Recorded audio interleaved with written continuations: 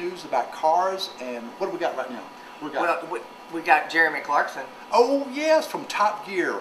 He's the one that everybody thought he got fired from Top Gear, but he didn't. He didn't? His contract ran out right at that time that he slugged the producer. Oh my goodness. So what timing is that? I know. So the other two guys that was with him on the show, they quit.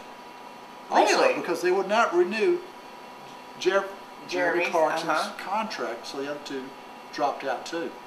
So now the newest news is they're offering him a new contract. Is that right? More money. More money. Yes. Well, you know what? What's going on with Jeremy? He just sold his Mercedes.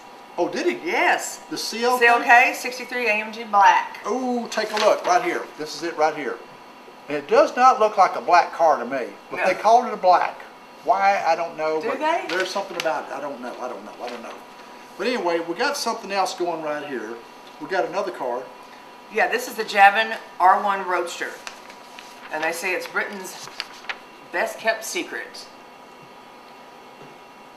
This car right here, I cannot get in that car. And Snow, I don't think you can get that car either, can you? Well, I don't know. There's no roof. And there's no roof to that car at all. It's like... but it didn't look like my legs would fit in there either. It's a British car, and why would they have a British car when it rains all the time? All the time.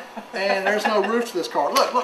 No roof at all whatever to that car. You need a very large umbrella. Exactly. Yes. I mean, can you think about hitting 40, 50 miles an hour in that umbrella? Gone. And that's when you need a Rolls Royce, because they got their own umbrellas. But of course. That's right, coming right out the door. Exactly. That's right. Okay, well that's our news today. Thanks for joining us. See ya.